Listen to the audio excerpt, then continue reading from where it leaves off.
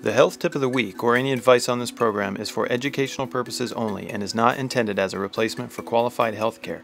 Please consult your physician or healthcare provider before making any changes or starting new treatments. You know, we've had a really mild winter and we're experiencing a really early spring, and we just have no excuse for not getting outside.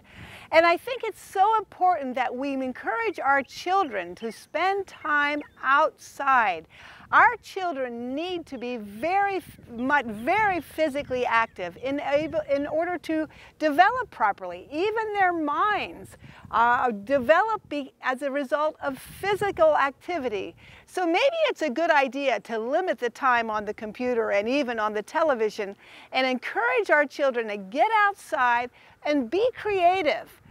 Instead of always giving them toys, encourage creativity. I think this is a healthy thing our society needs to see more of. I'm Willa from Sunnywald Natural Foods with the health tip of the week. Sunnywald Natural Foods. Good health comes from the farm, not the pharmacy.